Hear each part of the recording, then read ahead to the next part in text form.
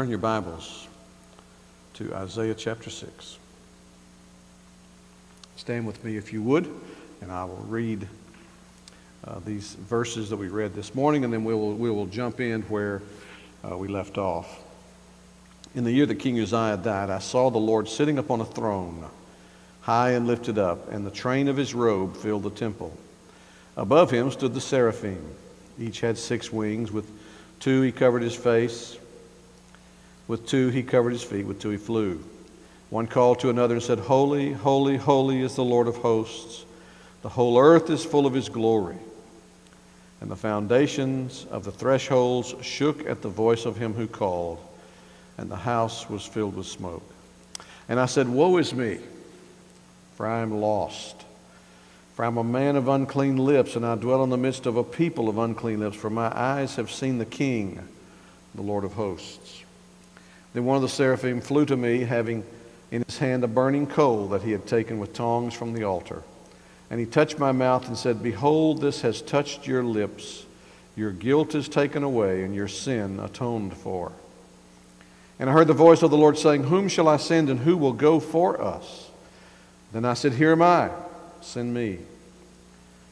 And he said, Go and say to this people, Keep on hearing, but do not understand. Keep on seeing, but do not perceive.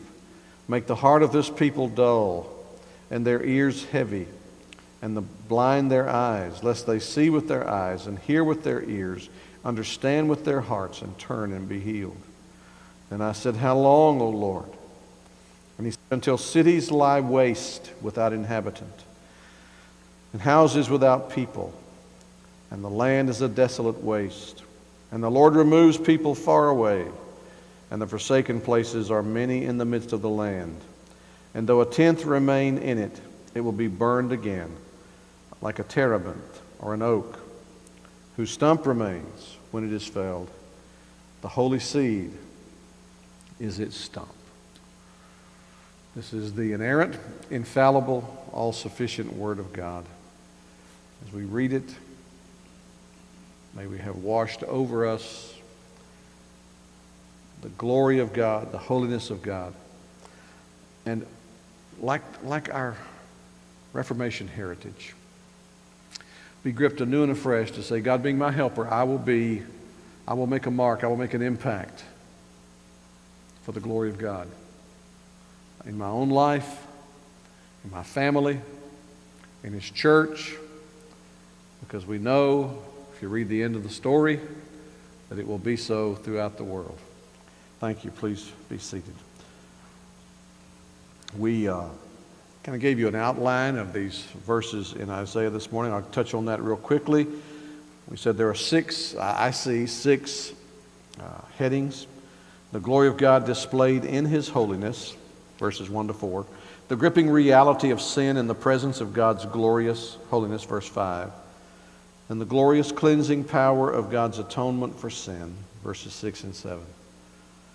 And the glad response to willingly do the Lord's bidding, verse 8. The gut-wrenching result of not seeing the glory of God, verses 9 and 10. And then the ghastly outcome when people refuse to live for God's glory, verses 11 to 13. We suggested this morning that the glory of God is the holiness of God put on display. It's the outshining of the divine characteristics of God. And you see this all through the Scripture. If you were to, wherever you're reading in your Bible reading now, just put on the lenses and say, okay, I want to see how this speaks of the glory of God. And page after page of Scripture exalts God as being holy, W-H-O-L-L-Y, holy other, completely other. And yet, as we read in our text, and as we saw vividly in the video, that which should destroy, because God's holiness is not primarily designed to destroy. That which should destroy us when sinners come into the presence of a holy God, He has, by His grace, for His glory, transformed so that it actually purifies. So let's look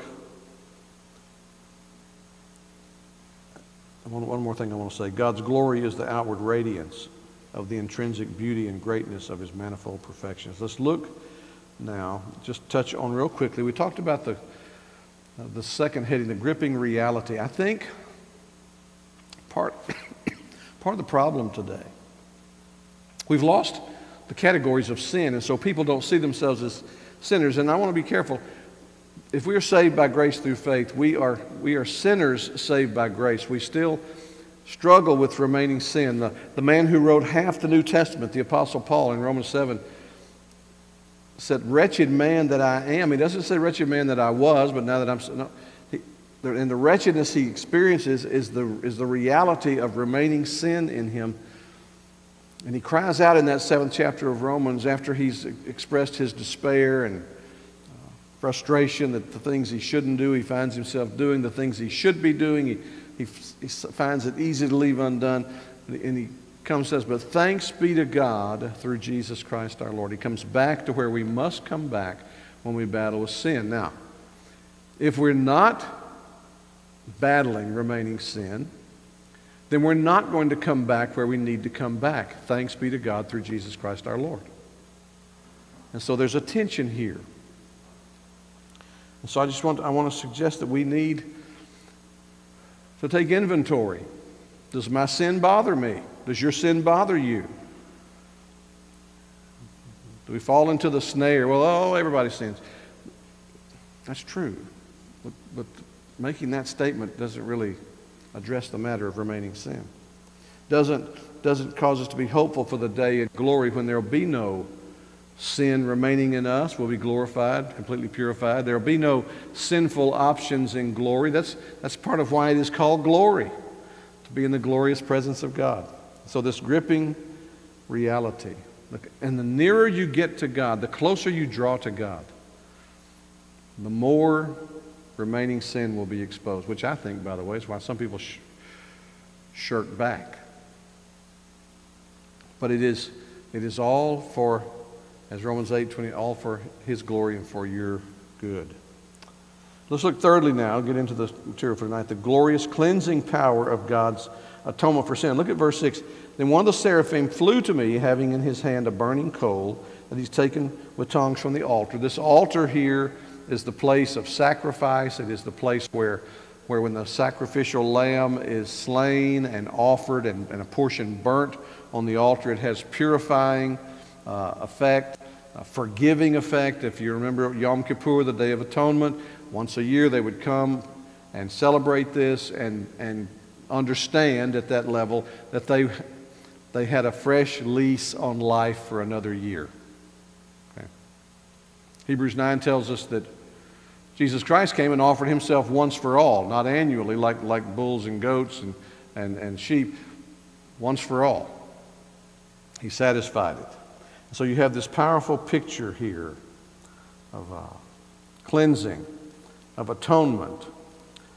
And we need to, this is, when we face our sinfulness, woe is me.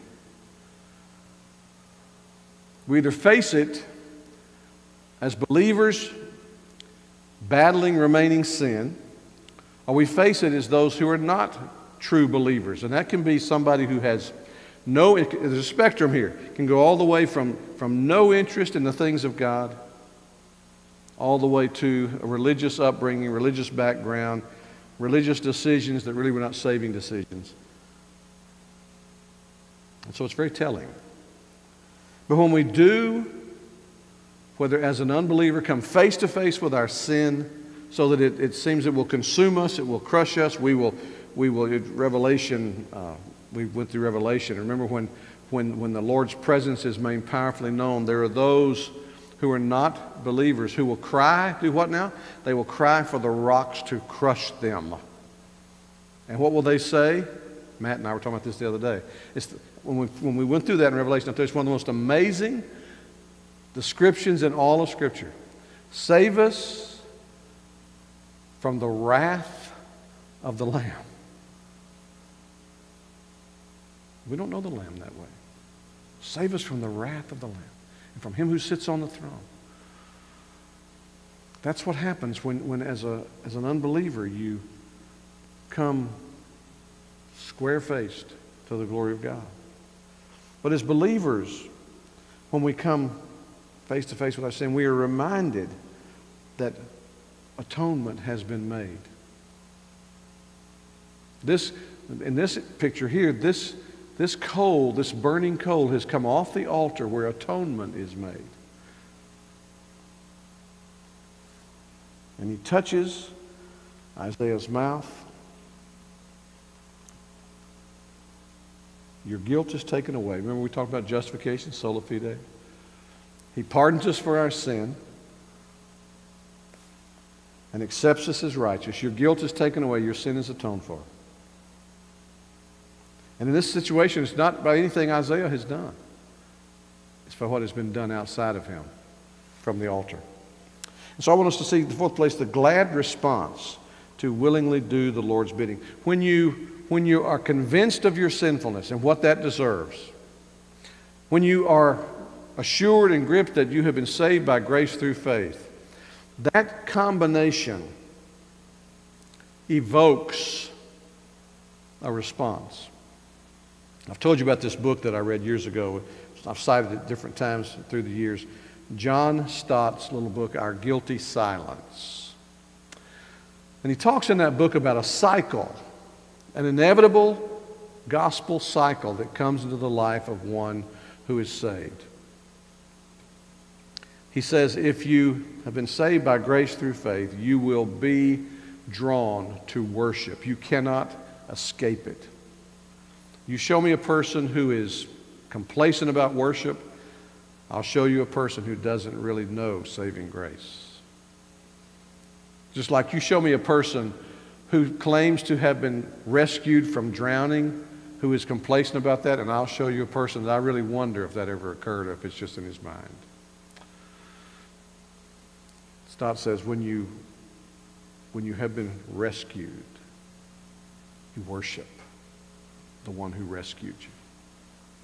And he says, and when that happens, in this book, Our Guilty Silence, when you worship the one who saved you, true worship, he said, provokes witness. We cannot help but tell what we've seen and heard. That was the description that the apostles gave in the first century when they were threatened, when they were beaten, when they were imprisoned. We cannot help. Can't help ourselves. And Stott goes on to say that when you witness, when you speak to somebody about the Lord, you know what happens? Your heart gets stirred to worship. When you talk about, and then just put it on a earthly level, sort of carnal level. When I tell people about my wonderful wife, 43 years she has put up with me, ministered to me, followed me, stood by me. When I talk to people about her, there's stirred up in my heart a reminder of just how much I love her. Now that's on a small scale.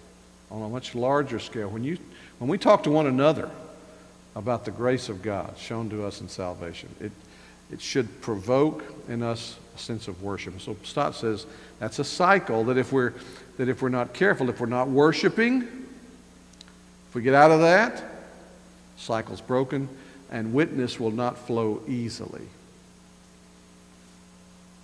Look at this verse. He has seen his sinfulness, his utter sinfulness, in the face of the glory of God, surrounded by seraphim crying, holy, holy, holy. He has acknowledged it. He has been assured by one of the seraphim that his sin has been atoned for. He's forgiven. He's cleansed. Verse 8, I heard the voice of the Lord saying, whom shall I send? And who will go for us? Now, Isaiah doesn't know where they're talking about going. Doesn't know anything about the mission, doesn't know anything about the tenure of it.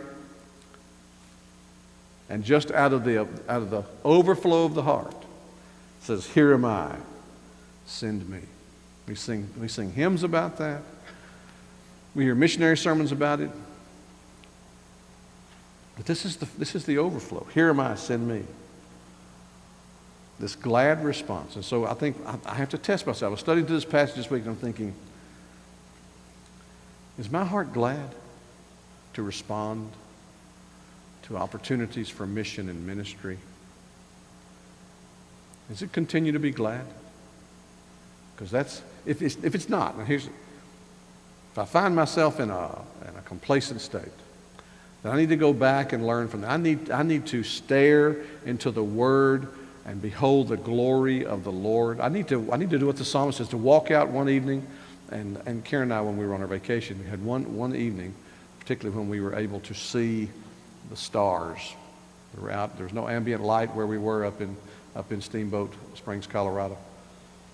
And so we just started looking up at the sky. And if you've been in this situation, you know what I'm talking about. The stars begin to just come. It's not like they weren't there. Your eyes adjust to what's there. And then we were as we continued looking and looking and looking, I told Karen, I said, you see what looks like wisps of smoke or clouds? She said, yeah. I said, it's not what that is. That's clusters. That's galaxies. And it's just breathtaking. The heavens declare the glory of God. I need to touch again, anew and afresh, how great our God is. And when I do that, when I read the Word and I look at His creation, or you look into the face of a little newborn baby, you see the wonder of our God. And when you do that, you have to take a heart check about your own and confess remaining sin. Confess dullness to God's presence, to how everything He made declares His glory. And when you do that, there's a heart, a willing heart, that says, what could I not do? What would I not do for this God who's done so much for me through His Son? And so you begin to think in terms of life for the glory of God. Look at 1 Corinthians 10:31. Paul's writing to we'll look at this, by the way, in more detail when we get to this section going through 1 Corinthians. We will get back to 1 Corinthians in the near future. Okay, I promise that. Paul concludes this. So whether you eat or drink or whatever you do, do all to the glory of God. We read this morning that all have sinned, falling short of the glory of God. So it's got to be an intentional turn. Now think about what he said. He doesn't say when you go on mission, when you pray, certainly is included, but he takes something very common. I would venture to say unless you are intentionally fasting, and even if you're intentionally fasting, people who counsel on fasting say you need to consume liquid. Whether you eat or drink, something we do every day, several times a day, do all of the glory of God. He takes one of the most common things that is known to our existence here. Everything to the glory of God. And then Isaiah 43, 6 and 7. God says through the prophet, I will say to the north, give up, to the south, do not withhold. Bring my sons from afar and my daughters from the end of the earth. Everyone who is called by my name, whom I created for my glory. Why did God make you in all things? The Children's Catechism asks, to glorify Him. For His own glory. Whom I've created for my glory, whom I formed and made. You see, the great mission of the church is to declare God's glory among the nations. Some speak in terms of proclaiming the fame of His name. One way you can remember it. To make Him famous. When I watch the news sometime in the evening, I think it's Channel 6, 6 o'clock news. Right after that, this thing comes on that just Makes me want to vomit. It's Entertainment Tonight or something. And they are glorying in all of these wicked people in Hollywood. They're just advancing the name and advancing their fame. And yet we're supposed to do that about God. Look at Psalm 96, 1-3. Oh, sing to the Lord a new song. Sing to the Lord, all the earth. Sing to the Lord and bless His name. Tell of His salvation from day to day. You see that cycle John Stott talks about? That willing response we see in Isaiah. Declare His glory among the nations, His marvelous works among all the people. You can hear Jesus, when you read it, hear Jesus saying, let your light so shine before men that they may observe your good works, and when they do so, they will be constrained to glorify your Father in heaven. That's why, by the way, when we're saved, He doesn't take us on to glory that day. He leaves us here to declare the fame of His name. In Ezekiel 39:21, again, I will set my glory among the nations, and all the nations shall see my judgment that I've executed, and my hand that I have laid on them. Then again in Isaiah 66, just giving you a flavor of this theme. Isaiah 66, verses 18 and 19. For I know their works and their thoughts. What does that sound like? Sounds like Revelation 2 and 3 to me. And the time is coming to gather all nations and tongues, and they shall come and shall see my glory. See, we talk about Philippians 2 from time to time. Every knee shall bow, every tongue shall confess. It's not a question, will this one bow, will this one confess? No, they shall, every person you know, the hardest heart you know, the person who seems most distant from God, who's turned his or her back on God, will bow, will confess that Jesus Christ is Lord to the glory of God. That's what this is saying. They shall come and shall see my glory, and I will set a sign among them, and from them I will send survivors to the nations, to Tarshish and Pool and Lud, who draw the bow, to Tubal and Javan, to the coastlands far away, that have not heard my fame or seen my glory. And they shall declare my glory among the nations. When Jesus was entering Jerusalem, what we call the triumphal entry, the Pharisees were frustrated. They said, tell the people to be quiet. They're making a big, it's really embarrassing what's going on here. He said, if they shut up, the rocks will take up my name. He will be glorified. The question is, will I get in on glorifying Him verbally, declaring His name and His fame? And so you have this movement that comes when you've seen your sin, you see your glory and you see your sin, and then in the face of that you see His mercy, because a part of the way He glorifies Himself. In Romans 9, I will have mercy on whom I will have mercy. Then you say, here am I, send me. But look, it's not all a bed of roses. Look at the fifth thing. The gut-wrenching result of not seeing the glory of God. Not everybody sees it. I would love to tell you that everybody you're praying for is going to be saved, that everybody you witness to is going to be saved. I don't think the Scripture teaches that. It teaches us to pray for the lost. It teaches us to share the gospel with them. Isaiah says, here am I, send me, verse 9, 10. He said, go. We're sending you then. Go. And say to the people, keep on hearing, but do not understand. Keep on seeing, but do not perceive. And then he says something really strange, that you have to have help from Jesus in Matthew's gospel when he prays. I thank you, Father, Lord of heaven and earth, that you've hidden these things from the wise and the learned and revealed them to babes. Even so, Father, for this seemed good in your sight. You have to have Jesus help make the heart of this people dull, their ears heavy. In other words, the message you proclaim, think about this. And you've known people like this, by the way. When you go faithfully to declare the fame and the name and the glory of God, people will be hardened by that. their ears heavy. They're weary of hearing it. Their eyes will be blinded. They won't see.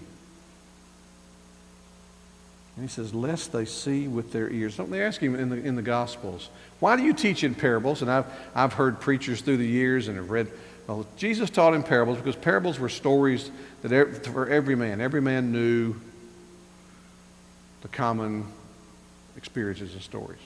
Well, that's true, but is that what Jesus says about why he was asked? In Matthew and Mark 13, remember? Why do you teach in parables? I teach in parables because it's been given to you to know the secrets of the kingdom and not to them. His explanation for teaching in parables was to do exactly what's happening here in Isaiah. And that's a mystery, folks. Well, I'm not going to pretend you, I'm going to unpack this for you. No, I'm not. I'm just going to stand in the face of it and say, oh, dear God,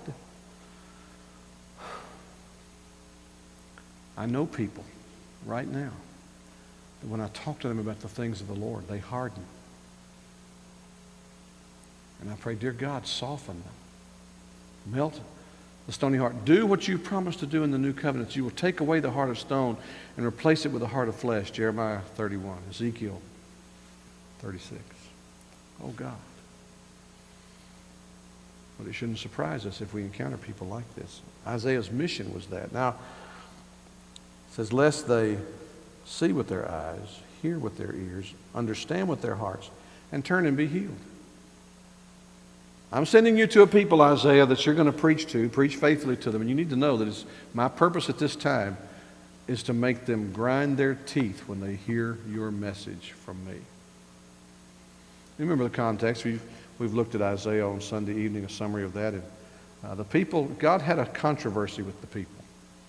They had taken his goodness, his kindness, squandered it on themselves. They had taken God for granted. They thought they could wink at his commandments, his prohibitions. They could ignore. He has a controversy. When you read a little later here, he talks about because Isaiah's going to respond, well, how long, Lord? And I love that response. I mean, a lot of people would have said, I'm out. No, that's not what I signed up for. I want to go somewhere where people are going to respond. I would remind you in the history of the prophets, we'll be seeing this as we go through the prophets on Sunday night. I'd remind you in the history of the prophets that the only place where there was a measurable response that was significant was in a place where the prophet who went there reluctantly and did not want the people to respond. His name is Jonah. The experience of Isaiah, we're going to be looking at Jeremiah in the near future. Jeremiah is the weeping prophet. The reason he's a weeping prophet, he wept because no one believed what he said. When you study Jeremiah carefully, you discover there's not one evidence of one convert to the message Jeremiah proclaimed. But he proclaimed it faithfully. And so here you have this mystery in terms of the distinguishing grace of God. I thank you, Father, Lord of heaven and earth, that you've hidden these things from the wise and the learned. You've revealed them to babes, to people, the simple, not the religious, erudite scholars, but to the simple people, the babes. And people say, well, why would he do that? I just don't understand. And I don't have an answer that's going to satisfy you, but I have an answer. And Jesus' answer is, even so, Father, for it seemed good in your sight to do it. And if that makes sense to Jesus, then I'm just going to trust his wisdom in that. But you see it in this passage. You see it in Jesus' explanation of parables. You see it in the way he prays in the Gospels. And so this is God's marching orders for Isaiah. And it's gut-wrenching. And I would submit to you that we live in a culture increasingly hardened by the gospel. There's a gospel hardening that takes place. Some people are dull of hearing it, tired of hearing it. Others, when they hear it, think God's a bigot.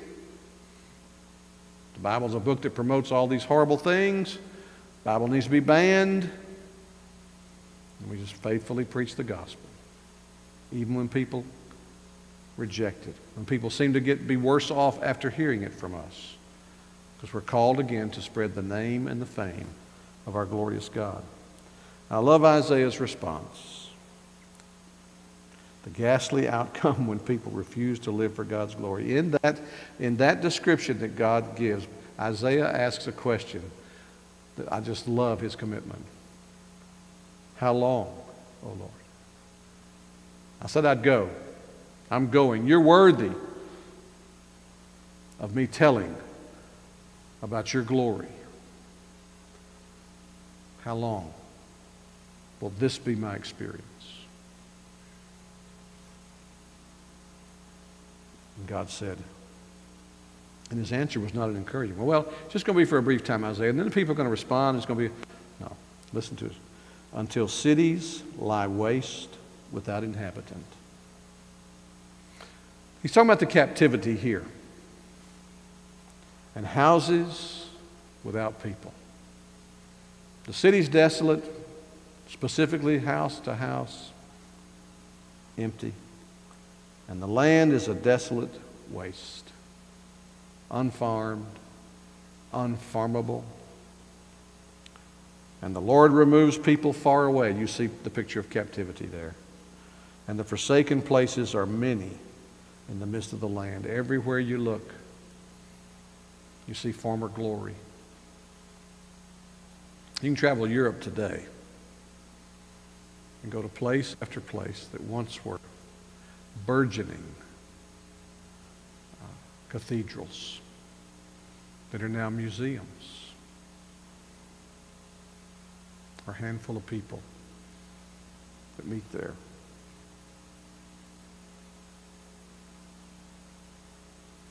And though a tenth remain, and we won't go into this in detail, but there is a biblical doctrine of the remnant that runs all through the Old Testament, the New Testament, even into the end of the book. God has always had a people.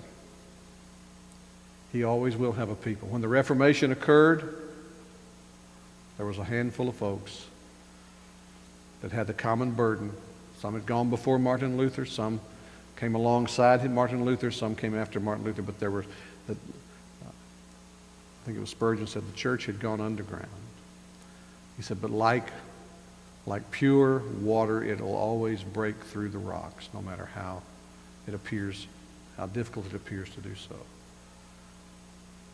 And he says, though a tenth remain, God will always have a people.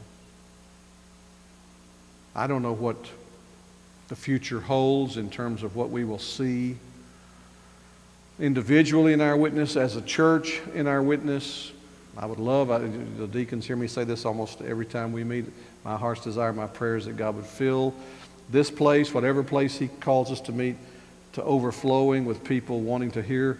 I don't mean church members from other churches. I mean people that did not know Him, who've been arrested, of whatever means, who've been engaged by you and me, and who have a hunger, a thirst cultivated and want to know God, who've come to the end of their rope, need help, willing to listen where real help is found. And He says, even though a tenth remain, and then he you say, well, wow, it can't get worse than that. Yes, it can. It will be burned again.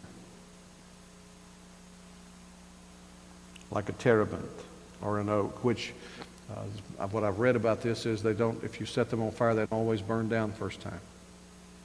They have to be burned again. Maybe hollowed out and stuff, but you've got to torch them again to burn them to ashes to the ground.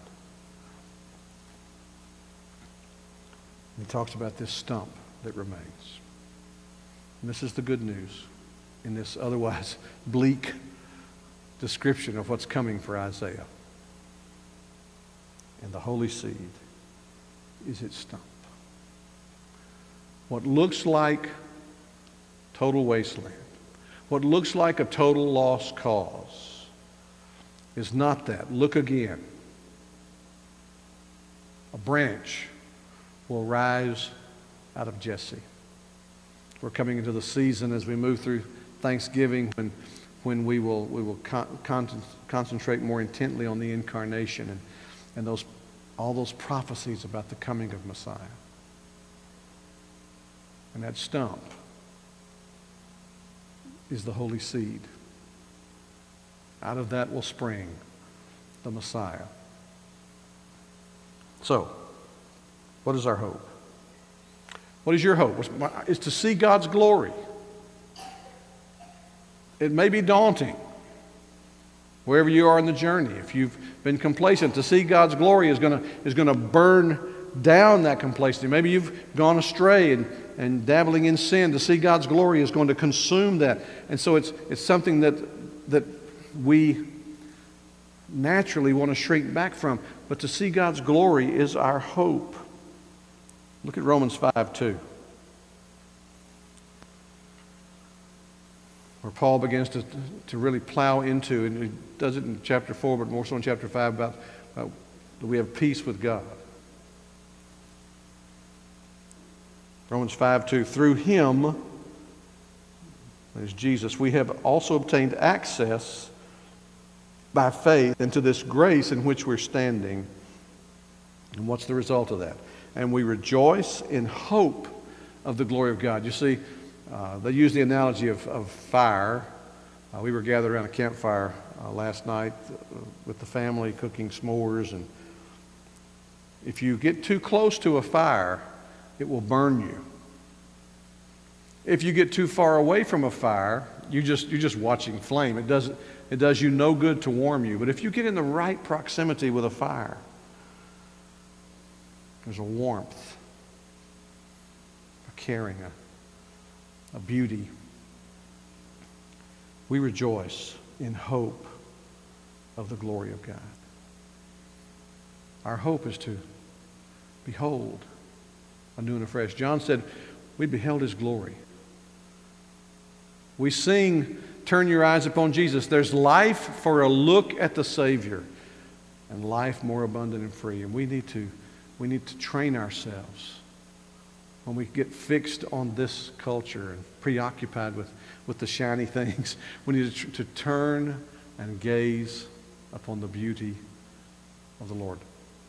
The psalmist says, worship the Lord in the beauty of his holiness. Jude says it this way in Jude verse 24, now to him who is able to keep you from stumbling and to present you blameless before the presence of his glory with great joy. You need to remember that if God is for us, then it doesn't matter who can be against us. And if God is for us, then he is not against us. He is able to keep us from stumbling so as to fall away and present us blameless before the presence of his glory. Think about that. It was cited in the video earlier. When you draw near to the glory of God as an unbeliever, it will consume you. But when you draw near to the glory of God as a follower of Jesus Christ, his glory shines and shows his work in a convincing way that you are in his presence, you are blameless. And the response is great joy. See some themes here running? Romans 9:23. Paul's talking about how God's plan unfolded very differently than what Saul the Pharisee thought it would. He says, in order to make known the riches of his glory for vessels of mercy, which he's prepared beforehand for glory. Our hope is to see, taste, experience, find comfort in the glory of God. And I told you, I think we referenced this morning, John 17:24. Father, I desire that they also, whom you have given me, may be with me where I am, to see my glory that you've given me, because you loved me before the foundation of the world. It's interesting. John said, we beheld his glory in the incarnation. Jesus said, I want them to see my glory in heaven, unhindered. The curtain drawn back completely. To behold the glory of the Lamb. That experience we read about in Revelation 5. When people from every tribe and tongue and language and nation begin to cry, worthy is the Lamb who was slain. You purchased men for God from every tribe and language and tongue. Worthy. Praising the Lamb. Hebrews says it this way, as the book of Hebrews opens up in verse 3, chapter 1. He's the radiance of the glory of God and the exact imprint of His nature. He upholds the universe by the word of His power. And making purification for sins, He sat down at the right hand of the Majesty on high. He's talking about Jesus. You remember how Hebrews, that God in past times and in various ways has spoken to us through the prophets. In these last days, He has spoken to us by His Son.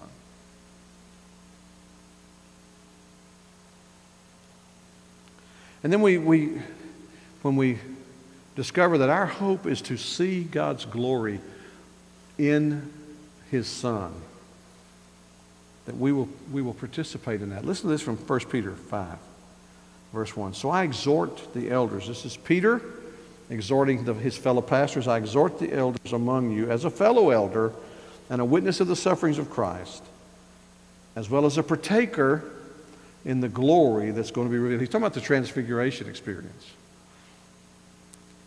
He got a taste of it, but he understood from that he and believers would be partakers in the glory that's going to be revealed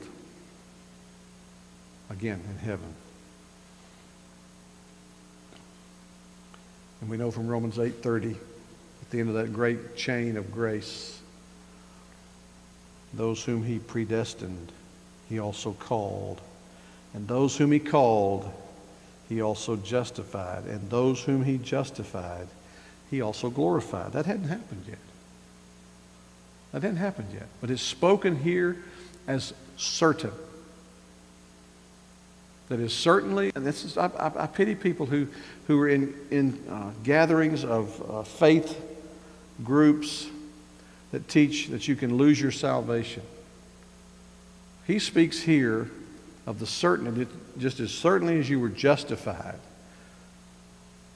pardoned for your sins, accepted as righteous in the sight of God, not for anything you have done, but only for the sake of Jesus Christ, who He is, what He did, and your faith responds to that. That as certainly as you were justified, you're certainly going to be glorified. That we will partake in that. Paul said in Romans 8, we are heirs of God, joint heirs with Christ, if so be that we suffer with Him, that we might be glorified together. And so I want to close tonight. I want to read back through the passage we read responsibly this morning. I want to show you, this is Paul writing to the church at Ephesus. And he opens this letter with what many believe was or became a Trinitarian hymn of praise to Father, Son, and Holy Spirit. But it also is a window into why He does what He does, the way He does it. Look with me at Ephesians chapter 1. We need to get to know the glory of God. Study the glory of Christ. Examine yourself. Recognize what glories in the world, I'll use that with quotes, seduce you and me. And why we find value in glories that are not God's glory. And then fight the fight of faith to make God's glory the greatest value. Listen to this. Blessed be the God and Father of our Lord Jesus Christ. He is speaking now of God the Father, who has blessed us in Christ with every spiritual blessing in heavenly places. You may say, well, I know I'm blessed, but sometimes I don't feel it. In heavenly places. What you don't know about what God has done in Christ will be fully revealed, and you will be amazed. It's already set in motion in heavenly places. Even as He chose us in Him before the foundation of the world, that's a purpose clause, in order that we should be holy and blameless before Him. In love, He predestined us. That's Romans 8:28 and following. For adoption. Remember, I told you before, justification is not is not where it stops. Justification is to be declared not guilty in the court of law, and before you leave the court of law, God says, I want to take you home. I'm adopting you. You're going to be my child. I'm going to raise you. I'm going to make you look just like my son over here. Predestined us for adoption to himself as sons through Jesus Christ, according to the purpose of his will. Notice what motivates him, the purpose of his will. And then here it is, to the praise of his glorious grace. That's the goal. That he saves in such a way, it doesn't make sense to us, it doesn't fit our pattern, but he does it in such a way that he gets the glory so that we will praise his glorious grace. And you know what? If we're not doing that now, I promise you, when we walk through the gates, having passed through the great white throne judgment, there won't be any hesitation to praise the glorious grace. The better part of wisdom is to be students of the Word of God, get to know the Scripture, get to know the glory of God. So we're doing that now, praising his glorious grace, with which he has blessed us in the beloved. You see, because that's the ground for blessing, is that he is glorious and his grace is glorious. Verse 7, in him we have redemption through his blood. Now he's shifted here. And I want you to know that in this three stanza hymn, each stanza ends with some declaration of the praise of the glorious grace of God. Now he's talking about, having said the beloved, in him, that is in Jesus, we have redemption through his blood, the forgiveness of our trespasses, according to the riches of his grace. There's where the purpose comes in, which he lavished upon us. He doesn't give us grace in a little dropper like you're feeding a baby bird you found fallen out of a nest. He lavished upon us in all wisdom and insight. He's done this according to what he knows we need, making known to us the mystery of his will, that unfolding of Christ in us, the hope of glory. According to his purpose, there again, that's what he doesn't do it to make sense to us. It's according to his purpose, which he set forth in Christ as a plan for the fullness of time, to unite all things in him, that is in Christ, things in heaven, things on earth. In him we've obtained an inheritance, having been predestined according to the purpose of him who works all things according to the counsel of his will, so that we who were the first to hope in Christ might be to the praise of his glory. He brings that second stanza to a conclusion, and he has a lot to say about Jesus Christ, God's Son, who is the glory of God walking. Show us the Father, they said. It would be enough. He said, if you've seen me, you've seen the Father. I and the Father are one. In him, verse 13, you also, when you heard the word of truth, the gospel of your salvation, and believed in him, were sealed with the promised Holy Spirit. Now we've come to the third person of the Trinity, the Holy Spirit. We've talked about this on Wednesday nights, the Holy Spirit who is the seal. He's God's stamp upon us, which shows God's ownership of us and God's commitment to take care of all that he owns. You were sealed with the promised Holy Spirit, who is the guarantee of our inheritance. He's the earnest money. How do we know God intends to bring us safely home? Because he's given us the Holy Spirit.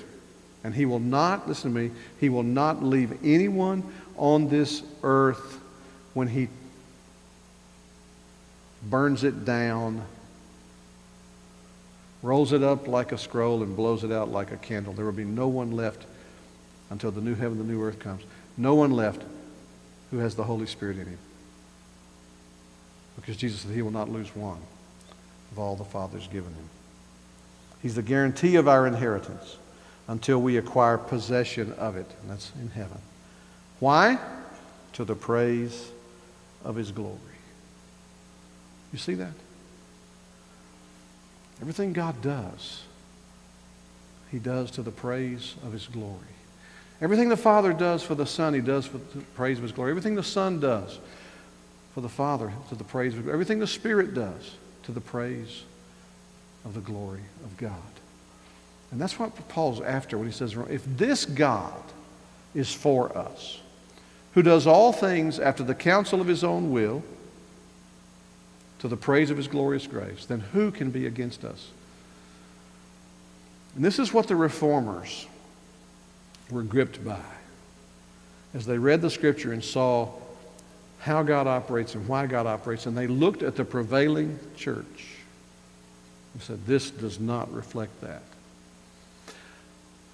Brothers and sisters, I grew up coming of age in the 60s, in the hippies. If it feels good, do it. And then the yippies came on the scene, and then the zippies came on the scene, and then we have the baby boomers and all these different, the Gen Xers, and now we have the millennials, and I would like to tell you that as those generations have unfolded, that there's been a movement to put to death self and me, but it's not been the case. We're overrun today with people who think it's all about them. It's all about them. But the Bible, when you read the Bible, it says it's all about God. And we've got to swim upstream, and we've got to keep looking at the glory of God. And say, fill my mind, fill my eyes, fill my heart. That's why I say we need another Reformation. Church members are not moved, by and large, to think about the glory of God. We promise to teach them something that will tickle their particular fancy. Promise to teach them something that will make them feel better about this, feel better about that, and help them to do better at this, do better at that. That whole therapeutic approach to preaching. And they'll flock to that. But tell them you're going to preach on the glory of God, they yawn at it. We need another Reformation. I believe you're here tonight because you recognize that. Need a reformation in our congregation. We do not run out and try to change culture till we change the DNA of this church. But you know, it started pretty inconspicuously in Wittenberg 500 years ago. And I believe sitting among us is someone who could say, who God would use to say, here I stand. Here I stand. So I thank you for listening through these 6 weeks, 7 sermons, 6 videos on the Reformation. I thank you for not feeling like, well, I'm kind of overdosing on this. I think I've had enough. Thank you for that. But you said, I need to wrestle with this. And my prayer for you, for each one of you, is that just as the Shekinah came down into the tabernacle, that the glory of God would come and rest upon you so heavily that you would be one that when people encounter, like they encountered Moses, that the Shekinah would reflect from you. Maybe terrifying, but ultimately, being the light that they need when they're convinced that they're walking in utter darkness. That the light of the glory of God in the face of Jesus Christ that has shined in you here who are followers of Christ would be reflected, and that becoming a follower of Christ would become a magnetic appeal.